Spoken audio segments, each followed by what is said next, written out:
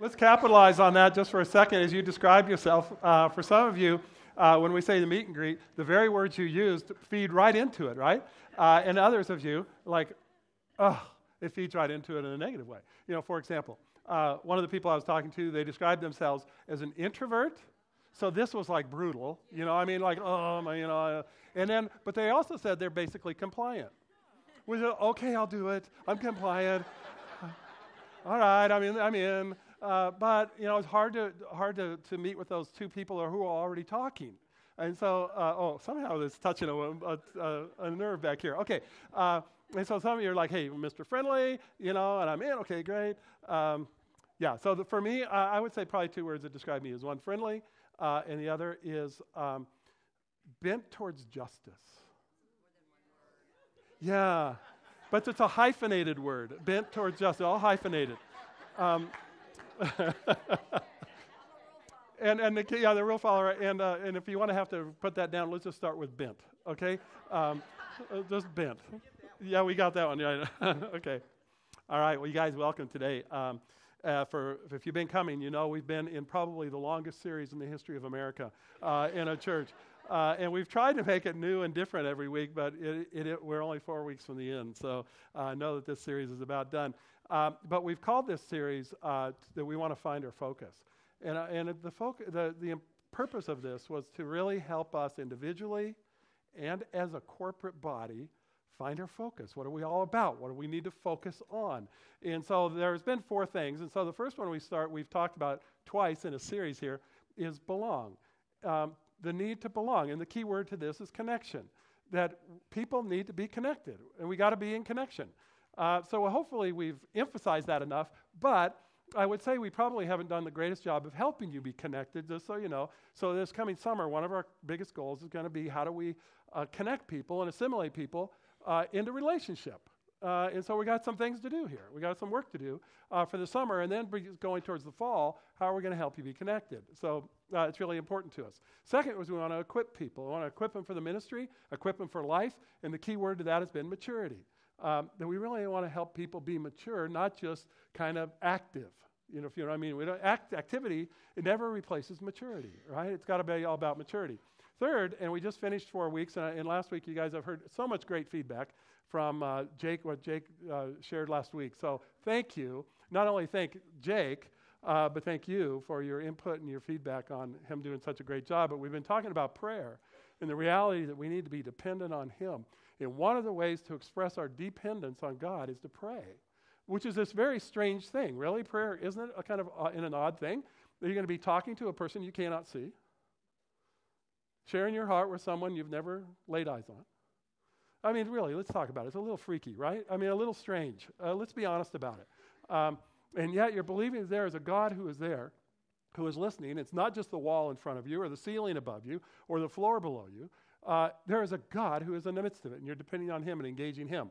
So it's the most natural thing in the world, because we all pray, especially in a foxhole, right? When life is really crummy and it just stinks, there's a sense you just say, well, you know, you just pray. And yet it's really weird, right? Okay, let's face it. So there's this thing called prayer, and then this week we're going to start a 4-week series on what we call Reach. And the subtitle of Reach has got to be about compassion. And so what I'd like to do is this. This next slide. There are 4 pivotal dimensions to our framework for this Reach and Compassion section. And we're going to touch on each one of those 1 week. So the first one we're going to touch on for week 1 is the nature of God. Now you think, oh, okay, that'll be easy to cover in a week, right? So it's going to be a challenge to do it in 1 week, and we'll just do the best we can. The second week, what we're going to talk about is the nature of mankind. The true nature, at least a biblical view of the nature of mankind. What are we about? What are we like? What describes us? The third week we're going to do this is we're going to talk about the nature of Jesus. The nature of Jesus the Christ, the Messiah, which already describes our angle on this of who he is and what he did and what that's all about. And then the fourth week we're going to talk about what I call the rules of engagement. Okay, there are rules of engagement. That's what the Army has when they go into a situation. There are rules of engagement, things you can do, things you can't do, things you ought to do, things you ought not to do, and the rules of engagement. We're going to talk about that as a result of the nature of God, the nature of mankind, the nature of Jesus, the Christ, the Messiah. So what about the rules of engagement? What do you do? How do we do it? Why do we do it? What's acceptable, what's not in these rules of engagement? So this morning we're going to talk about, first of all, the nature of God. And it seems to me that when we come to talk about the nature of God, there are two fundamental questions we begin to wrestle with. First of all is, does he exist? Does God exist at all? Now, the vast majority of people, when taking a survey, believe that there is a God. So we have a sense of it, right? Now, the Old Testament starts with these words. In the beginning, God. It assumes his reality. It doesn't try to prove it. It doesn't spend any time doing that. It assumes his reality. In the beginning, God. And in a sense, we do that. I would say there's probably some evidence that we could look for that proves the existence of God. One is, frankly, is nature. The creative element of nature. Romans tells us that from what we see and what has been created, it is undoubtedly that he exists. And so when we look out there and we see this incredible detail and incredible beauty, and not just out there, but frankly, in recent years in science, we understand that there has got to be a God who made this thing. Even if you look at the way that blood coagulates, it is one of the most complicated systems that you could ever imagine. And without a very detailed sequence of events of the way that blood coagulates, when you hurt yourself and started to bleed, you would bleed to death almost within minutes if there was just not this amazing thing that blood does. For that to have evolved would cause you to have so much faith. It'd be stunning. And so the existence of God in the midst of creation. There's also another place I think we can begin to wonder if God exists is when the fact of the human conscience. Where did it come from? What happens there? Could that have just happened out of nowhere, the fact that you have a conscience, a place inside your soul that wrestles with right and wrong, not only externally to yourself, but internally to yourself? Human conscience begins to suggest that there is a conscience giver in the existence of God. The second question we begin to wrestle with is, if there is a God, what is he like? What is he actually really like? It's so easy for us not to really wrestle with that question. Or if we wrestle with these questions, we wrestle with them on an academic level. We kind of a polemic level, an argument level, an apologetic level. Let's set out the four things, that'll satisfy the brain, in a sense, or your mind. And that's important. But I think we all know that eventually to answer these two questions, there's a time and a place where it becomes a hard issue. When life happens, especially when life happens and it's not so fun and not so comfortable and not so easy, we begin to wrestle with these things at a profound personal level. And we begin to wonder about these things. For me, oddly enough, it happened in middle school. So you begin to think, oh, this is just for adults. No way it's not just for adults. You know what? These young people, middle school, high school, elementary school, are wrestling with these things. They're very bright people. And they're not just kind of, dull. They're very in tune. For me, it happened, my parents were taking us to church somewhat, but I found it to be profoundly boring. And very inappropriate. And in 7th grade, they put the guys and the gals together into a Sunday school class, and they would make you read from the Bible, King James Bible. And so I'm in a class for the first time with girls. I'm in 7th grade. It's a little bit weird. I wanted them to think I was cool when I wasn't really actually all that cool, And so then you'd have to read out of the Bible, King James, and I don't read well. I have a reading issue. And so then there are names in that Bible that seems very strange to me. They're very like, what is that name? I don't even know how to pronounce it. And so they'd come to me and I would read and I would just stumble. And I didn't do well and I hated every second. And so I told my parents, could we stop going to church, please? And they said, sure. And we stopped going, our whole family. God was never mentioned in my home whatsoever. Not one time that I ever remember God being mentioned in my home growing up. But then in 7th grade, I had one of my really good friends who was an 8th grade wrestler, incredible athlete, never had lost a match in his whole life, go out for the track team and die of a heart attack. And I began to wrestle, is there a God? And if there is a God, what is he like? And then in ninth grade, David Swanson, one of my better friends, he and a bunch of the rest were getting involved in something I didn't understand, which was really the early days of the drug culture. And David one night decided to dress up like a lady and rob a lady's dress store. Odd, weird thing. And when he came out, the policeman thought he was armed, and the policeman shot him and killed him. And I began to wrestle with, is there a God, and what is he like? And what is life like? And where was David headed? And I was headed a little bit on that same road with David. And what's going on in this whole thing? Have you ever been there where you begin to wrestle with, is there really a God, and what is he like? Of course, we all do. In the movie, or really in the life of Patch Adams. Patch Adams was a physician, grew up in, he was born in Washington, D.C., but he grew up part of his life in Germany, where while his father was stationed in Germany, his father died while he was there. He was just a high school kid. His dad died. They moved back to the United States, and Patch Adams began to really wrestle. His real name was Hunter Adams, and he began to wrestle with life, and within 1 year tried to kill himself 3 times. Had lost all hope that life had any meaning whatsoever, but decided that he wanted to live. He wanted to make a difference, and so he went to medical school, and he's become kind of an oddball kind of a doctor. He does it a little differently, you know, and he takes groups of doctors all over the world, and they dress up like clowns in order to reach kids and comfort kids. But in the midst of it, he struggled with life. He struggled with the deep questions of life. And in the movie, he's played by Robin Williams. I'm going to show you a clip. I want you to see it for what it is in the movie of Patch Adams' life. But it is almost painful, frankly, to watch it and see how these things played out in Robin's life personally. And so this clip comes at a time after one of Patch Adams' best friends had been murdered. And he's wrestling with these issues. So watch this clip.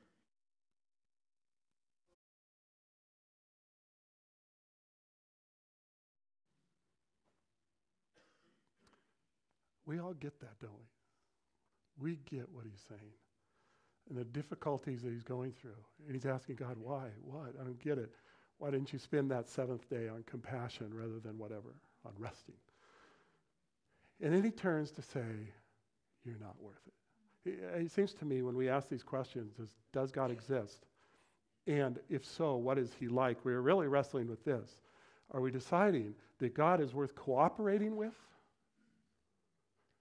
Or is God worth competing with? Or is God simply worth ignoring? Those are the choices we have. And people are making those every day. We make that decision every day.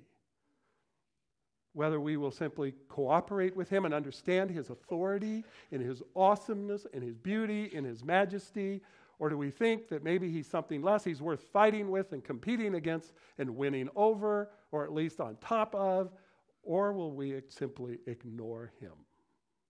Those are the realities of what we wrestle with. And he came to that point. You're not worth it, God. Now I want to finish the clip because I think in Patch Adams' life and in this movie it shows that maybe it's not quite so hopeless.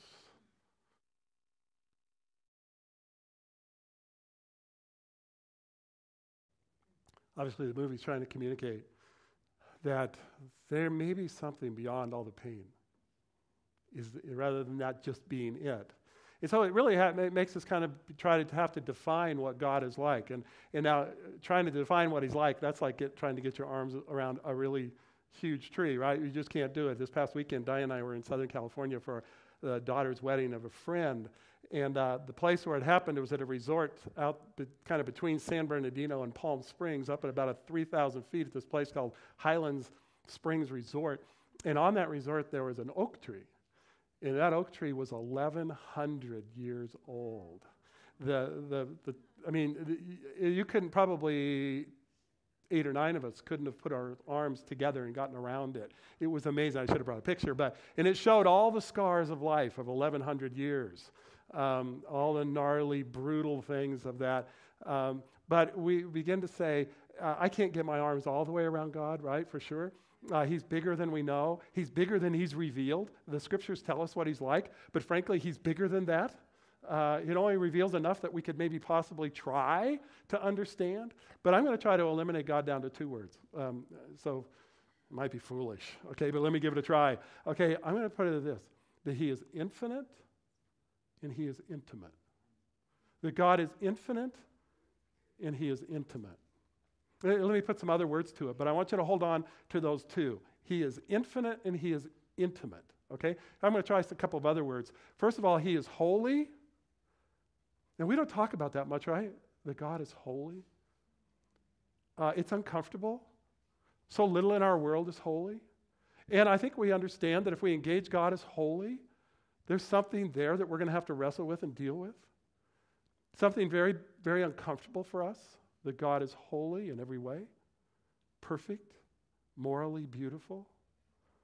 He's everything. He's holy, but he's also loving. There is a God who describes, Isaiah said that holy, holy, holy is the Lord God Almighty. But also we find in 1 John it says that God is love.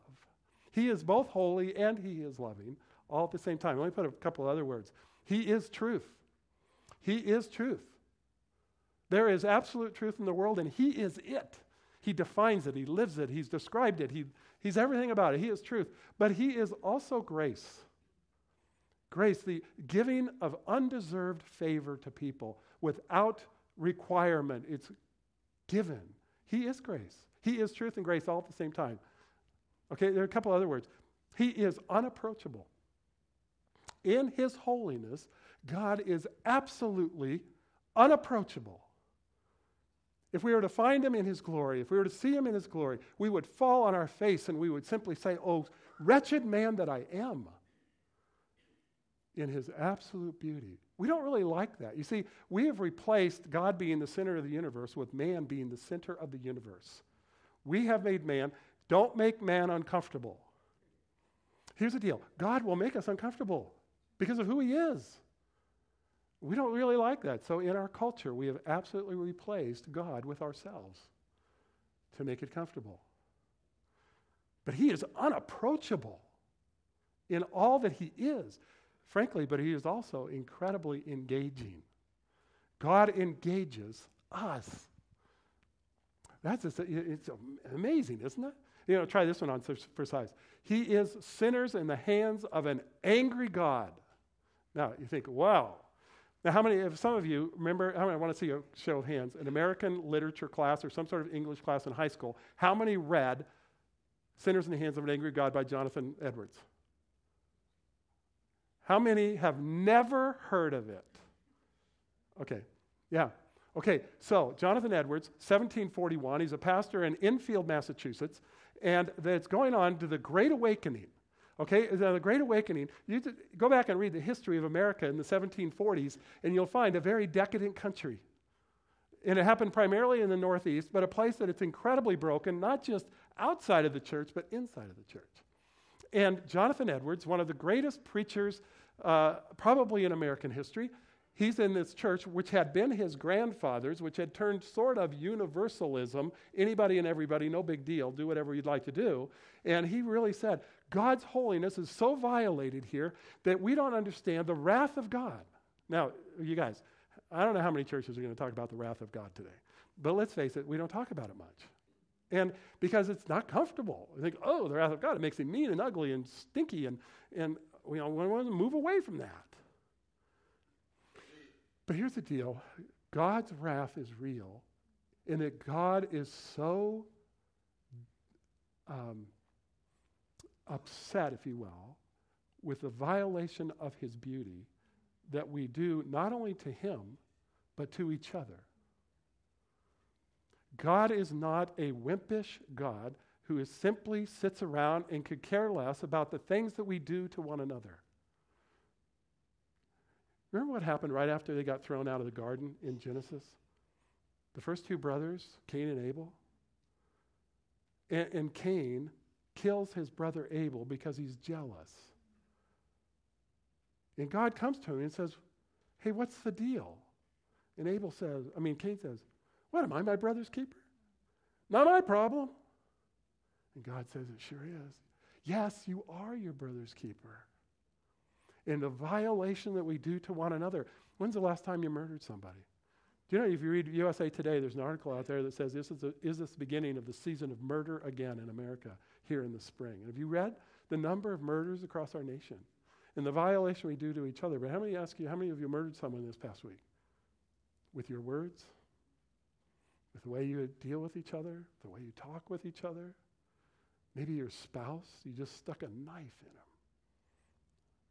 Or your friends? Or whatever. See, God's wrath is real because he hates what is evil. He hates what we do to each other. He hates how we violate his authority because his authority leads us to what is acceptable and good and perfect and beautiful. And yet we choose a different way, wanting to do our own thing. And God's wrath is real. We are sinners in the hands of an angry God. It's true. But you know what? There's also this deal, that we are sinners in the hands of a gracious God. When we turn to him. His grace is beyond imagination. His love and acceptance is totally stunning. How about this? Kind of the difference between common grace, that which is God's graciousness to everyone in every way. You know what? The weather just today it really is amazing, isn't it? This weekend, like stunning. Let's do this all year. I'm voting for it today. But guess what? This weather was for everybody, right? He didn't choose it just for you. He gave it to everybody. He gave it to your neighbor. He gave it to your boss at work, even if you don't like him or her. He gave it to them too. You see, his common grace is for everyone and to draw them to himself. But there is also a special grace that God gives, this specialness of his grace that he draws and calls people to himself to experience this incredible forgiveness and redemption. And his voice is calling people, and some are listening and some are not. It is a special grace, is what we call it theologically. And he's doing that. That is what God is like. He gives common grace to all, and he gives special grace to those who will listen to his voice and respond to his call. Wow. So let's go back. His infinite and intimateness of who God is. Okay? Now, let me just, for a second here, let's just look at a couple of passages. The whole Bible's about this, right? I could just start in Genesis and go through all the way through Revelation, and we'd get done in about 3.5 weeks here this morning. Okay, so it would take us a long time. But let me just see if I can touch on a little bit. When we talk about his infiniteness, God is infinite. He is all-knowing. He is all-powerful. He is all-loving. He is all that. He is all of it. I chose kind of an odd one, frankly, to throw at you this morning. But in 1 John chapter 3, he's talking about how do we know that we know God? How could we know that? And he says this in verses 18, 19, and 20 of 1 John 3. He says, little children, let us not love in word or talk, but in deed and in truth. You see, I think he's saying that you can know that you know God if he has turned you from just having words to having moved to say, I want to make a difference. I want to love in deed and in truth. I really want to go there. It's easy to talk the game, right? But God moves us to a new place. Then in verse 19, by this we shall know that we are of the truth and reassure our hearts before him, for whenever our heart condemns us, and I'm going to stop there for a second. Our hearts condemn us for a couple of different reasons. One is we condemn ourselves when we face the truth of our lives. There is a condemnation that happens in our hearts because we realize we fell so desperately short. There's also a condemnation that happens in our heart when Satan is the accuser of the brethren. He's the accuser. He says to you, you're worthless. You don't have what it takes. You disgust me. You are an embarrassment. You will never amount to anything. You are so broken. Forget it. Don't even try coming back. We get accused and our hearts get condemned. And we are left in a place of guilt and shame, right? And God has nothing to do with guilt and shame. He has everything to do with helping us have godly sorrow that turns us towards the light rather than shoves us into the darkness. Here it says, whenever our hearts condemn us, God is greater than our heart. You see, God is greater than the heart of mankind and the condemnation that happens here. God is bigger than that. See, God is infinite. God is all these things, and he can be all these things in us if we simply allow him to be that. Wow. That God is greater than our heart. And then, comma, he knows everything. God is bigger than all that chaos and craziness and shame that we live with.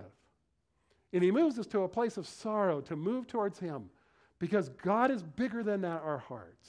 And God knows everything about us. And he still says, you are the object of my love.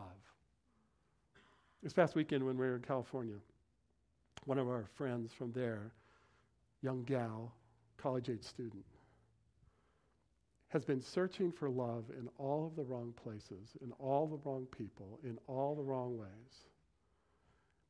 And she is trying to figure out that she is adored because she is a beautiful young lady. And not because she's beautiful physically, because she is beautiful because she is a creation of God. And she has bought into all sorts of lies that are taking her down one road and needs to go down another. And he knows everything about her, and he says to her, I know everything about you, not only the way I created you, but what you've done with your life, and I want you to know that you are the object of my love and my affection. Wow, it's incredible. God is infinite because he knows everything about it. But I want to look at the fact that he's intimate also. Not just infinite, but intimate. Look at this. Luke 15. It's one of my favorite stories. It's the story of the prodigal son. So Jesus tells this story, all right? So Jesus, this is not a true story. He makes it up. It's a fictional story. He's trying to describe the relationship of God the Father to people, some who have lived kind of a crazy, wild, nutty life, others who have tried to live a really nice religious life. That's the older brother. And the younger brother comes to Dad, and he says to Dad, hey, Dad, I want my inheritance. Now, just so you know, this doesn't happen in Jewish culture until the dad dies. You don't get your half until he dies. But the young son says, hey, you know what? I'd really like my inheritance right now. And what he's really actually saying to the dad is, Dad, I wish you were dead. I'm going to disrespect you so stinking much that I want my money right now.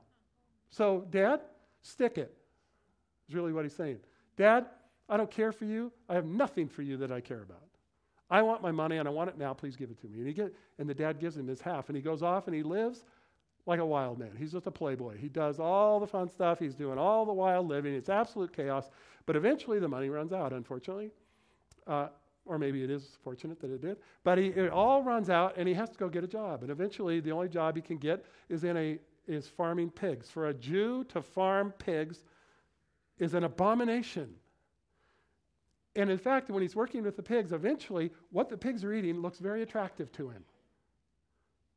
And eventually, the scripture says he comes to himself. He realizes where he is at.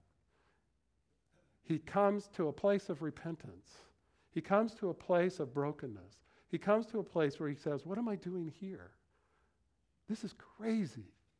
Even the servants back on the ranch, on the farm, or whatever they call it in Israel. But even the servants do better than this.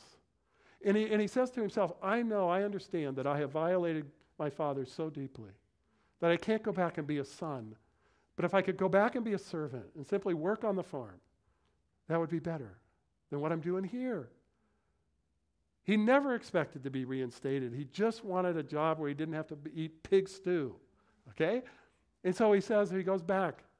And so what happens here is, listen in verse 20. He says, and he arose and he came to his father. But, this is one of the great places. In the scriptures, always circle your butts, okay? Just circle this but. But while he was still a long way off, his father saw him. Really? How did he see him so far away? Was he looking for him? Was he anticipating his return? If you're a dad and you've had a wayward child, you know he was looking. You know that he was anticipating this, hoping for this, praying for this, desiring this. His heart was for it. You get it, right? Of course. But while he was still a long way off, his father saw him, and what did he feel? He felt compassion. Wow. There is an intimacy in this word compassion that's hard to even describe. It is a heartfelt pouring out, a bleeding desire for the good of his son. Now, had he ever had reports of what was going on in the son's life in this distant land where he was simply living chaotically and eventually works in a pig farm and is eating pig food? Yeah, he probably did. But he waited for the son to come to the end of himself, to understand. So he returns, and it says that while he was still a long way off, his father saw him and felt compassion, and he ran. Just so you know, Jewish fathers do not run.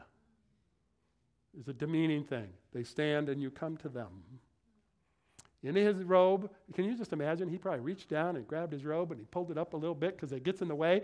And he is trucking and he is booking it towards the sun, right? He's running. And he embraced him. And he kissed him, this sign of great intimacy. And the son said to him, Father, I have sinned. He owns up. He's realistic. He's honest. He's repentant. He says, Father, I have so done what's wrong. And I've sinned against God himself. I've sinned against heaven. And I've sinned before you. Father, I treated you so badly. I'm so sorry. Let's go to the next. And he says in verse 21 at the end part, he says, I am no longer worthy to be called your son. I recognize that. He is not expecting it. But the father doesn't listen. And he says this, but the father said to the servants, whatever, to his son, and he says, bring quickly the best robe. Not just a robe. The robe is a sign of beauty, a sign of authority, a sign of belongingness. And he says, bring the best one. The one that I don't even wear very often. The best robe in the whole place. Bring it here quickly. And then he says, put it on him.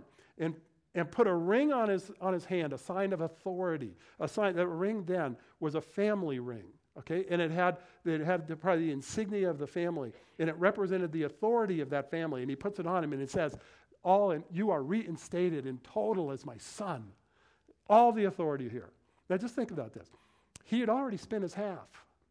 He had treated his dad with incredible disdain, contempt. And he had basically said, I'll compete with you, God, if I want to. And I'll ignore you if I want to. And now in his brokenness, he comes and his dad just puts a ring on his finger and a robe on his back. And it says he puts shoes on his feet. Shoes were reserved for family. Servants didn't wear shoes. Only those who were part of the family got shoes. And he says they put shoes on his feet. And then he says, and bring the fatted calf. Just so you know, in those days, they very seldom ate meat. It would usually be lamb, chicken, isn't that the same as today? And, eat more chicken. And so it was the early Chick-fil-A deal. And so he says, they didn't eat meat very often. It was only for special times, only for really celebratory times. And he says, go get the fatted calf that we've been fattening up for a long time. And I've been probably reserving this calf for this when he returns. So he says, go kill the fatted calf and let us eat and what? And celebrate. Don't you need him to grovel for a while? He said, no, I don't need him to grovel. And he says, for my son was dead, verse 24, my son was dead and is alive again. He was lost and he is found. And then I love this. They began to celebrate. You see, you guys, church is a party. You've heard it before. But church is a party for those who need a party. For those who have been away and eating pig food. Those who have missed and they have competed with God. They have ignored God. They have no interest in God. Church is a place for a party for them. Wow. So I just want 2 comments here about this infinite and intimate dimensions of God. First of all is this. If God is infinite but not intimate, he would simply be harsh. Okay? If God is infinite but not intimate, he is simply harsh. Secondly, if God is intimate but not infinite, he would simply be inadequate to take on the realities of a broken world. and he would be inadequate to take on the lives of our broken lives. He couldn't do it. But here's the deal. God is not harsh. That's not who he is. Now, most of our country thinks he is, if he exists at all. That he's harsh, and he's actually not at all in any way. Is he full of truth? Absolutely. Is he holy? Absolutely. Is he unapproachable? Absolutely. Is he sinners in the hands of an angry God? Absolutely. But he is not harsh.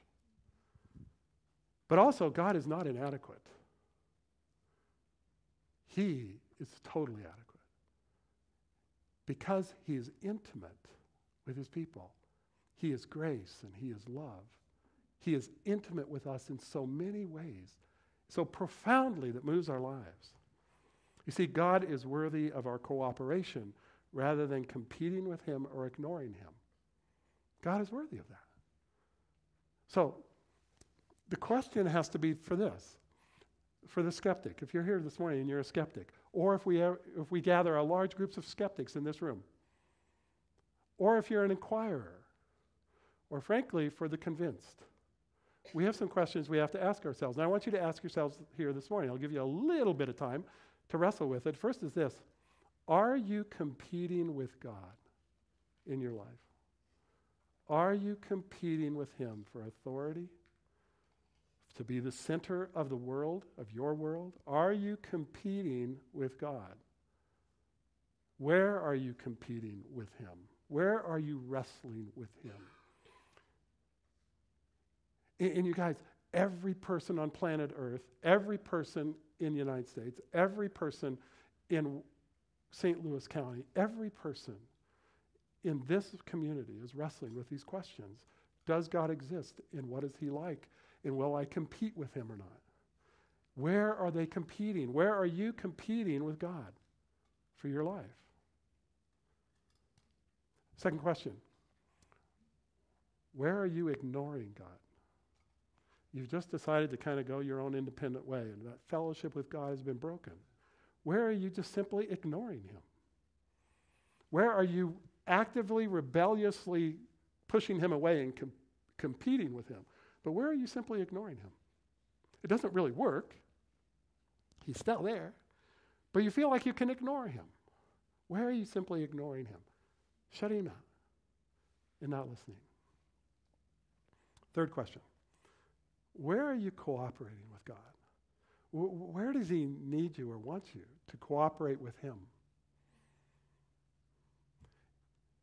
And it seems to me that then if we were to begin to cooperate with him, we'd have to say, what would he do? What would he do in my life? Would he make me wear a bun on the top of my head and be a missionary in Africa? I mean, is that what he's going to do? That's what they used to, girls used to be afraid of. Guys,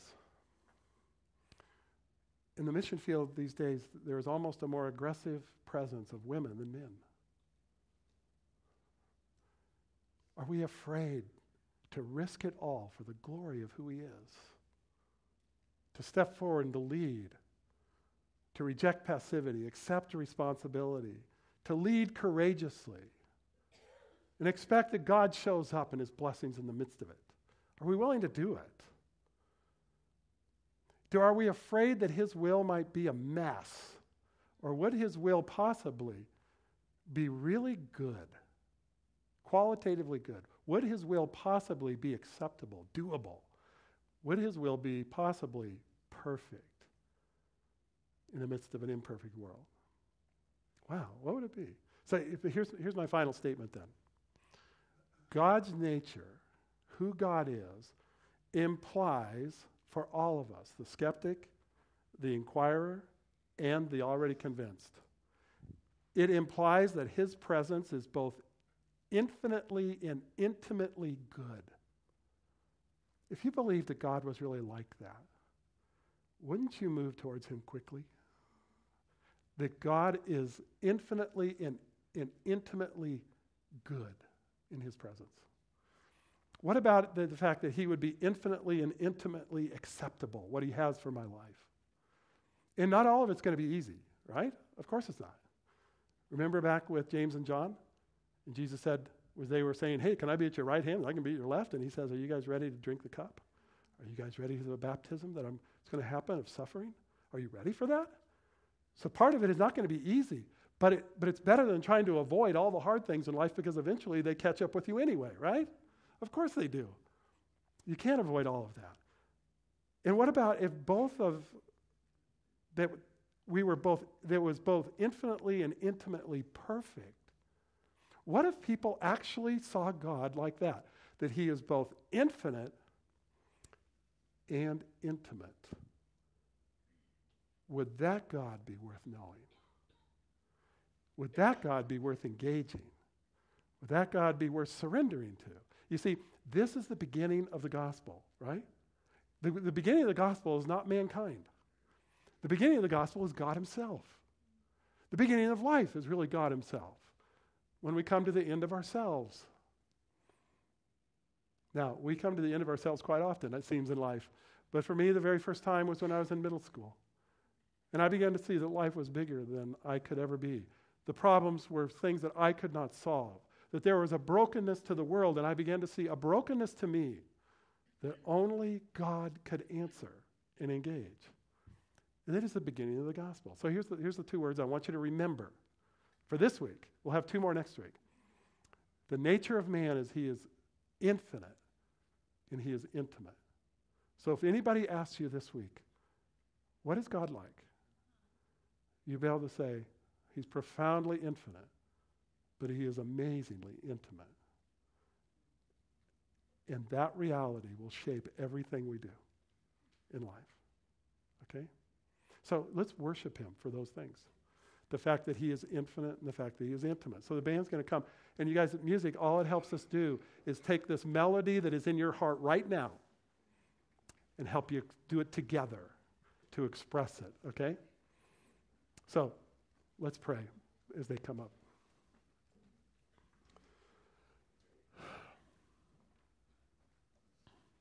Father, it's almost laughable, frankly, that we even try to address who you are, except the reality is that you have revealed yourself to us. You have described yourself. And we have found that you, in actuality, from what the scriptures tell us, that you are infinite in every way. You are beautiful to the nth degree. You are awesome. You are majestic. That your heart beats for us because you made us and you love us. That you are intimate. And that you see us when we are far away, and when we come, you run to us and you embrace us and you kiss us. And you put a robe on our back, and you put sandals on our feet, and you put a ring on our finger, and you kill the fatted calf. We know that to be Christ, to pay for that reconciliation. Father, help us never to forget that you are infinite and